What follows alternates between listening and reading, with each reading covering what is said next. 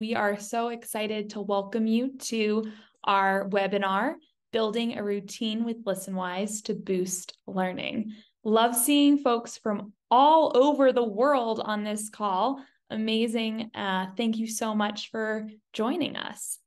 We'll go ahead and get started with some introductions. Great to meet you. My name is Karis Whitna, and I am joining you all from Denver, Colorado. I'm on the Listenwise team.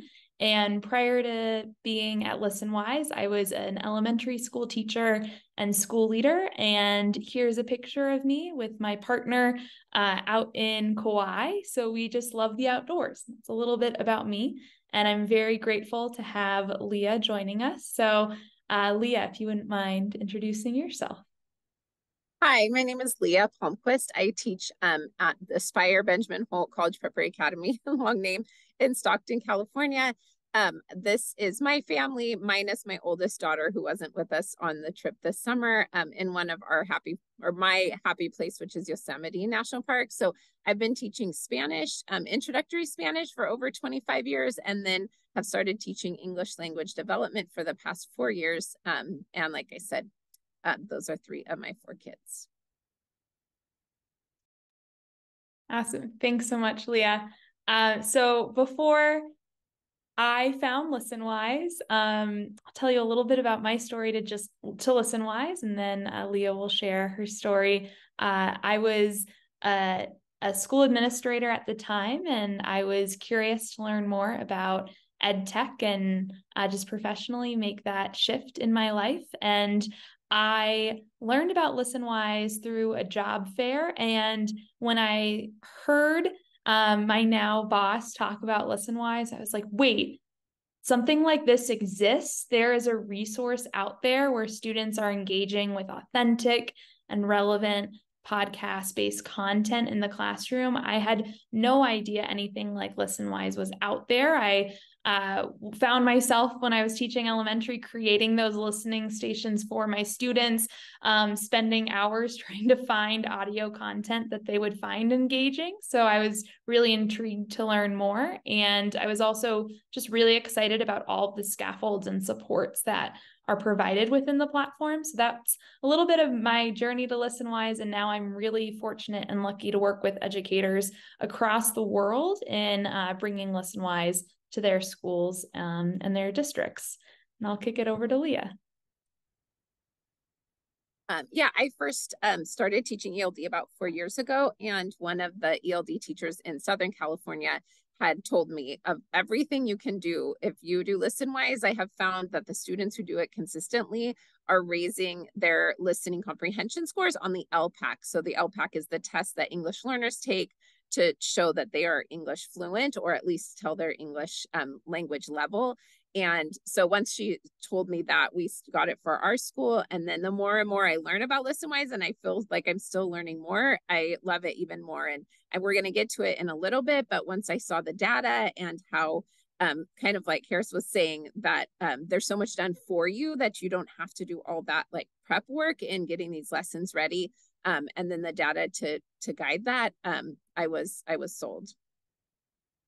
Great. And if you're totally new to Listenwise, we're going to start off with today's agenda on an intro to Listenwise. So you'll have a chance to learn more there. And then you're going to have some practical ideas for how to implement Listenwise within your classroom. So we're going to explore how educators in Vista USD implement Listenwise in the classroom. We're going to learn from Leah, our expert on the call, about how she incorporates Listenwise in the classroom. And then you're going to walk away with some practical tips to start using Listenwise in your classroom tomorrow. So let's jump in by learning more about Listenwise. So Listenwise, we have more than 3,000 lessons that connect to what you're teaching across all subject areas. So these lessons have podcasts and videos for grades 2 through 12. And these lessons range in length from 30 seconds to 5 minutes to 12 minutes. We have lessons for English language development, English language arts, social studies, STEM, and current events. And all of our lessons are engaging and relevant, and they feature authentic voices that are going to hook your students and keep them engaged. All lessons have built-in scaffolds and options to differentiate for student needs. And we really think about how to reach our students at all levels of English language proficiency. And we're fortunate to partner with a whole bunch of different podcasting sources for our content. So you hear from a lot of different voices for your students. And the learning goals of using our multimodal lessons are as follows. So we really believe in teaching content and language together. Our lessons have really robust vocabulary and academic language within them. And all of our lessons are targeting language and literacy skills together. So we're working on all domains of literacy, listening, speaking, reading, and writing. And through our lessons, we're supporting and building student background knowledge. We have content that is really relevant to what you're learning in the curriculum day in and day out. And our content, we have so many different lessons out there that are speaking to the development of social emotional learning skills, critical thinking skills, really thinking about our students as the whole incredible people that they are, and providing teachers with lessons and content that feels relevant to support your students in developing stronger social emotional skills and critical thinking skills. In the classroom, there's a lot of different ways that teachers are building Listenwise into their routine to work on listening, reading, writing, and speaking. So with listening, with Listenwise, you're able to listen to authentic podcasts with dialogic exchange and nuanced dictation and syntax within all the different podcasts. For reading, we have a transcript that students have. So it's like karaoke starts happening and students can read along, and that is going to support with their reading comprehension and their comprehension of the story. And then for writing, within the platform, there's different comprehension questions that students can respond to after they've listened to the podcast. And you as the teacher have the opportunity to provide feedback on your students' writing. And then with speaking, I think about our stories, and one of our stories that comes to mind is the most expensive French fry. Within that lesson, I just think about how excited students can get speaking about how much they would spend on a French fry, and how ridiculous is it that in New York, there's French fries that you can buy for $300. So just with speaking, our lessons, we're constantly embedding discussion questions to support academic discourse. So all of these different skills are being worked on within the classroom with Listenwise. And there's so many different ways with those 3,000 lessons that you would have access to on the platform to incorporate them within your instruction. So these are just 4 ideas, and we're going to hear a lot more from educators about other ideas and how they are incorporating Listenwise in the classroom. But the first one that I can think of is to use a Listenwise lesson to start your class off. This can look like a 5 to 10 minute instructional exercise. So you can have students walk in and they have a weird news story ready to go, just something to get them hooked and excited for with their learning. And then the next idea is this Friday feature or Wednesday feature or Tuesday feature. Really this idea that within your week, you can build a routine of having a day where students know that, oh, on Fridays, I always get to hear a Listenwise story. So that's one thing we see a lot of our teachers doing. The next idea is as enrichment. So let's say you are finding yourself teaching a unit aligned to your state standards, and the core content that is being taught is around ancient civilizations. So you decide to pull from a Listenwise lesson and to help supplement what you're learning. And then independent choice. There's so many podcasts that students can work on independently within the platform. So those are just some different ideas about how to build Listenwise into your classroom routine. So we'll go ahead and next, I'm going to talk about how you can use Listenwise with data. So we know that you're making instructional decisions every day based on what you're seeing from your students. And with Listenwise, we have different quizzes and assignments that you can use to then inform your instruction. So on the next slide, what you're seeing is going to be an overview of how you can see student progress over time with Listenwise. So you can use this to help inform your instruction. And I'm going to put a pin in this because later Leah is going to go way into more depth about how she uses Listenwise and the data from our quizzes to inform instruction. So we'll get there. But right now we're going to switch to listening to two educators out in California at Vista USD, Amy and Claire, and we're going to hear how they build Listenwise into their classroom routines. 15 to 20 minutes on it once a week. And the great thing about it is we just have a set day with our kids, so they know what day they're doing Listenwise. And when they come into class, we have the picture on the screen, just the picture of what today's podcast is about. So it sparks their interest and they come in and then it's like, okay, what do you think today's podcast is about? Just what do you see? And they start talking about what they see and they get all excited. What do you think about it? What's the mood of this picture? How does it make you feel? Why are you saying that? Find context for what you're saying. And they'll talk about, if it's a picture of a gorilla, they'll talk about where in the world we might find that gorilla before we segue into the Jane Goodall lesson. Whatever topic kids are working on, whether it's graffiti or whether it's animals in captivity or whatever it might be, teachers can go into Listenwise and search for those topics. And I used it for the last 2 years and was always able to find podcasts that tie in perfectly with any subject. Often it came up in current events, which made it more interesting for kids because it's relevant, because it's happening, in recent times. In the beginning of the year, it was a lot of hand holding. We did the first 3 to 4 lessons all together as a class, projected it on the board with the language supports in terms of the text. In the beginning, it was taking 20, 25 minutes. But now after we go over that introductory picture, it's on their agenda and they know to knock it out in less than 15 minutes. I've been using Listenwise with Fidelity weekly since the beginning of the school year. And my favorite thing is that it does mirror the LPAC questioning pretty identically in terms of the reading portion of the test. I also really love it because we are still dealing with COVID learning loss.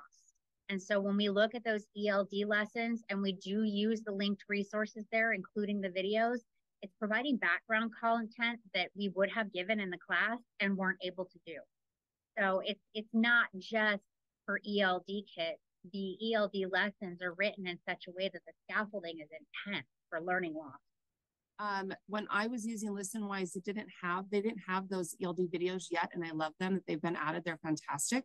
But what I did on the teacher version, you can pull up the picture, and then as you scroll down, there's a whole paragraph that gives you an intro, some background on the podcast. And I would have the kids, we would go through and read that out loud together.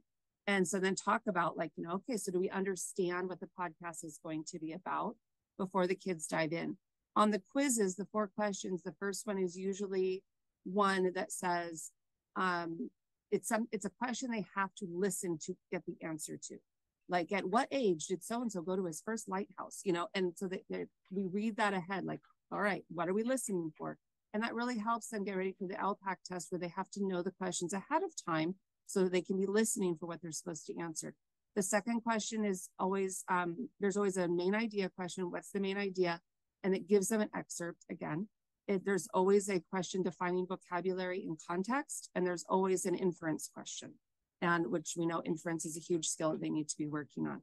Over time, you do want to remove the transcript because we're getting ready for the LPAC test as you get further into the year. And when you remove the transcript, it also removes the option for it to be slower. So they'll be getting the full speed because on the LPAC, they can't slow down the audio either. So as they get more comfortable with it, you want to remove that and practice it together as a whole class and then on their own so that they're just having to listen, just like on the LPAC test. Also, using this program and being able to pause and replay lends itself to that LPAC accommodation of giving kids the pause and replay option on the listening test. If they are using this routinely in their practice in class, then that would support us giving them that pause and replay option on the listening portion of the test.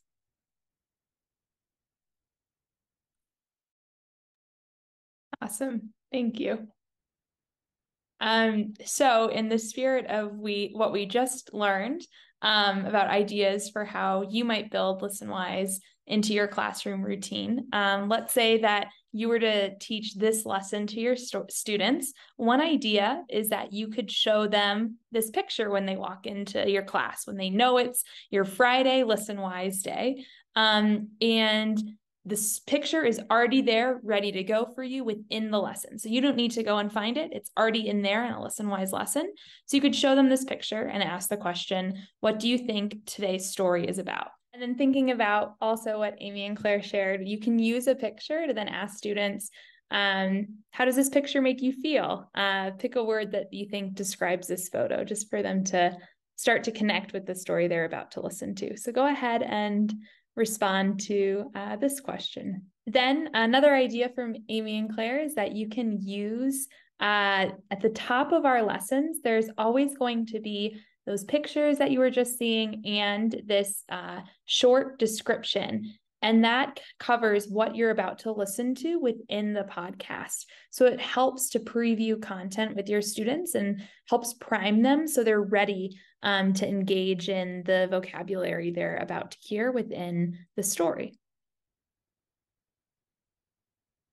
And then here is really that piece that Amy and Claire were speaking to of the example questions that are present within our quizzes that support with be it test prep where they are in California, and that test that they were speaking to for folks in other states, that might be like your access assessment if you're in a WIDA state.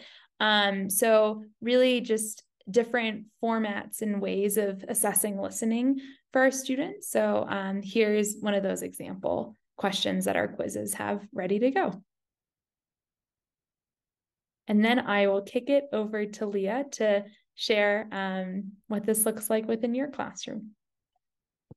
Yeah, I wanted to just kind of give a little background of the students that I teach too. I forgot to mention that earlier, but I teach ELD, but I teach at a high school where there are only about maybe, I think 16 to 17 English learners still in high school, but all of them have been in the States since kindergarten. So they have taken the LPAC for now, 9-10 years, and they still have not passed it. And so they really are the lifelong, lifetime learners or long-term learners of English. And so their stamina in reading is very low. Like they just oftentimes what I found is they just refuse to read it first of all. And so I'll get into that a little bit, but with Listenwise, they can listen, and it takes a little of that lift off. And so I just had kind of wanted to let you know how I use it and what students. But last year we were working on specific skills of using context for vocabulary and inference. And so I realized as I was going through different Listenwise questions that they're also, like, for each one of them, they have these types of questions, as you can see, that really are self-contained. So obviously main idea, they would need to read the whole thing for the questions about like what happened in the reading, but for the context and vocabulary, it gives this example that you wouldn't necessarily have to read the whole thing or listen to the whole thing to be able to focus on this skill. So for this one, is an example of the vocabulary one, and it takes a segment of it. But again, for my readers who need to work on context skills, but are going to be worn out from listening or reading to a whole, few minute thing, they can practice that skill. And if you want to go to the next one, I believe that was the inference. Perfect. And this was actually my favorite because it's just difficult to find resources for inference that really are similar to those like standardized texting or tests for English learners. And so this is what I did is I would take multiple inference questions from different stories and have them practice even just individually these questions. So again, it has the paragraph right there. You don't need the whole other part for that. So if you want to take a specific skill and work on it, they have all of these embedded in their quizzes. So here's just an example of the data. As you can see, I focus on the ones that have the pre-done multiple choice quizzes. I've also done ones in the past where they have written, but I find as a teacher, like going back and making sure you give feedback on all of them, this gives them immediate feedback. And so this is one of my students. As you can see, it breaks down like the literal questions, the vocabulary, the main idea, and inference. So the more that they take, I can see, okay, the student needs to focus on main idea. That is what he's missing. Even inference, he only has one question in inference that he got right, but might need to work on that as well. But to me, this was so wonderful to show them. So I would call the student up and say, hey, look at your data. Look at what areas do you think we need to practice and what do you need to focus on? And they were able to see it and then go back. And when they got to those questions, kind of take that extra time. You can go to the next one because it's just a similar page. So again, this is just another student who a little bit lower on the main idea. And it's also color coded, as you can see. If it's red, it's the lowest. Green means you're doing great, and yellow is like they're right in the middle. So again, I use this data not just for myself, but also to show students, hey, you're really good at vocabulary. You really know how to use context clues. Great job. Give them the encouragement, but also, okay, let's work on main idea. Like we're going to have this, some tests on this and practice. This is what, if you want, to pass the LPAC, which my students do, then they know what they can focus on.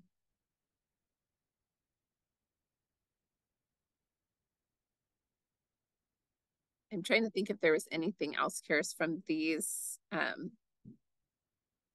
Oh, maybe one other thing, because I don't think I have another slide, is I was talking about the stamina of reading.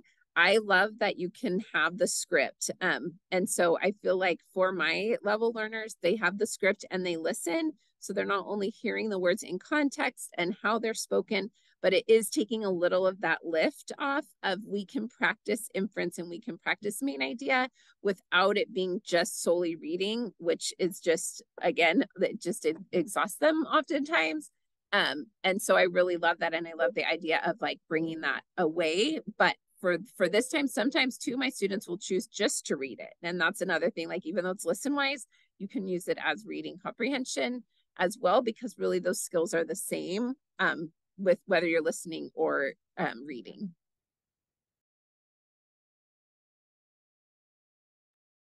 Thanks so much, Leah. I think it was just your reflection there is just so powerful around how you're thinking about using the transcript with your students and how you're teaching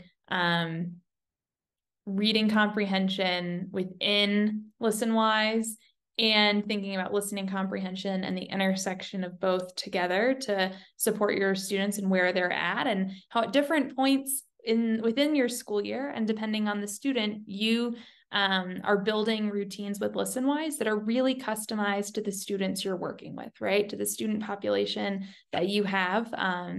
And I'm just so incredibly grateful for how you're thinking about that. And I'm really grateful for all of our teachers that are on this call that are joining, really trying to think about, you're taking time out of your day. Probably you might have just ended your school day. Maybe it's dinner time for you, and you're joining us to try to think about how to build routines for your students so they find, more joy in school. And just want to thank you for everything that you all do to support our kids.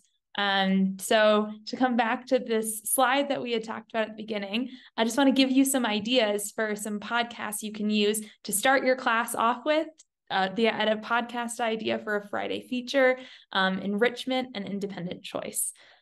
So starting class off, this is one example of our weird news stories, the rare green puppy that was born. And you'll see that with all of our stories, there's this vocabulary section. So you can see what vocab is going to be within the story. And to start your class off, you'll see the next slide. So this idea that you can play a weird news story is that thought. And this story, typically they're offbeat stories and they're going to grab and hold your students' attention.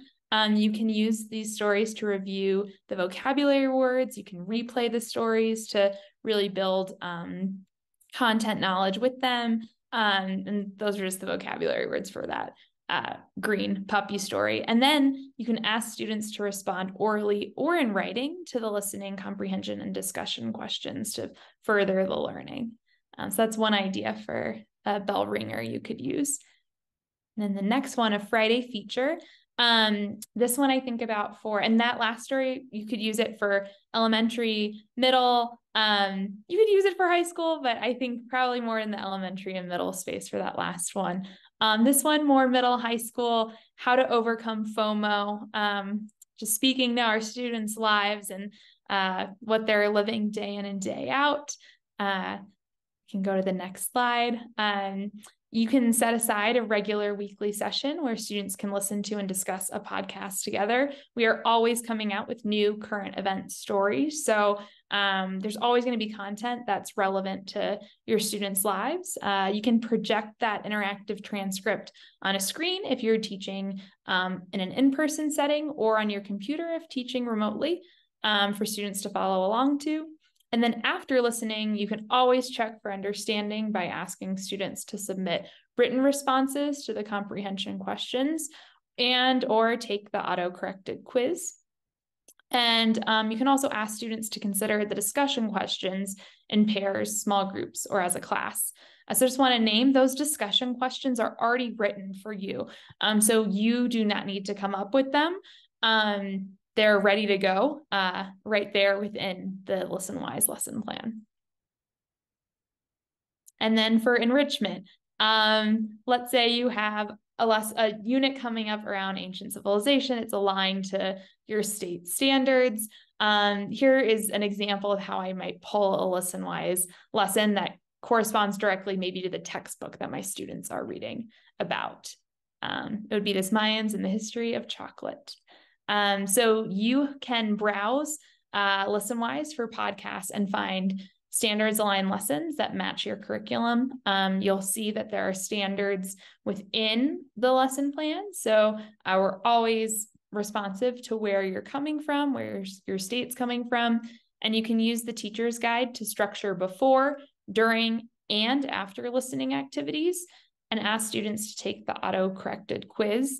And know that the before, during, and after listening activities, there's always points where we're calling out different differentiation opportunities, scaffolds for students. So always a bunch of ideas in there for how to meet all of the diverse learners that are within your classroom. And beside improving listening skills, you can pair Listenwise lessons with your curriculum, and that can help reinforce key concepts, build vocabulary, and allow students to draw connections between the curriculum and the broader world. So as they think about eating that bar of chocolate, they then can think about the history of chocolate from that lesson that I shared. So just can make it meaningful for your students in their lives. And then the next slide is all about independent choice. I picked a story that I love because I think it's really fascinating and kind of funny to learn about the science of snot. And teachers find this to be an independent choice story that students enjoy, where they learn more about the science of snot and which animals produce the most slime. And with independent choice, we can go to the next slide. You can allow students to select stories that interest them, and this can boost engagement, especially in remote and hybrid learning. And then you can also offer students a list of 10 or so stories from which they can choose from as a teacher. So that's one idea. Or you can let students select any story from a specific collection that includes a quiz. So on the platform, we have lessons. There's a section where you can see different collections, and those are really robust collections. I think about one around elementary SEL. So you can go in there, find all of these stories, and really target your instruction around that thematic idea or unit. And then after students listen and complete and monitor their progress over time on 4 key listening skills, like what we learned from Leah and how her students are really owning, all right, maybe I need to work a little bit more on main idea or whatever it might be within the classroom.